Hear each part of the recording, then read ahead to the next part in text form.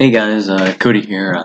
Devin's in Hawaii right now for a vacation, so doing poem number 5 myself, and this is gonna be at Midnight's Hour by John Wolfgang von Goethe, and yeah, I hope you enjoyed, and I'll see you during the reading. Bye. So this poem was about how one beautiful situation happened and how he couldn't really remember it and it just withered away. So yeah.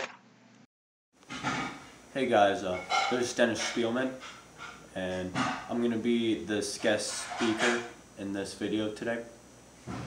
Today I'm going to be reading At Midnight's Hour by John Wolfgang von Goethe, and I hope you guys like it. At midnight's hour, I'd go unwillingly past the church, a tiny little boy, to the priest, my father's house.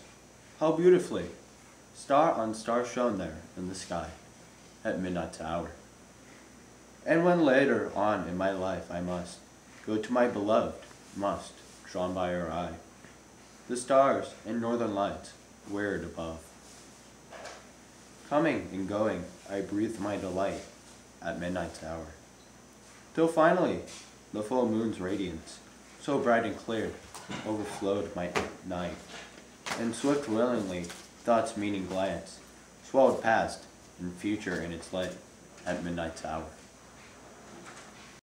This poem was by a German named John Wolfgang von Goethe.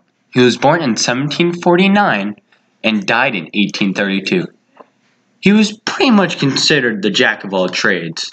He was the greatest literary figure of the modern era, so said.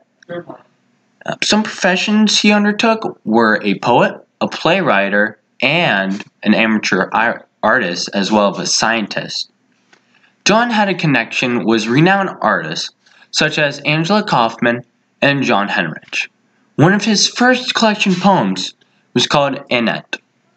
So that's the end of the video. I hope Devin was here. What? Oh my god, did you just come back from your trip? Yo! Oh, Tremaine, man. Back at it again. Yeah, sorry, this was the end of the video that you came, but, yeah, sorry. Hey, sorry.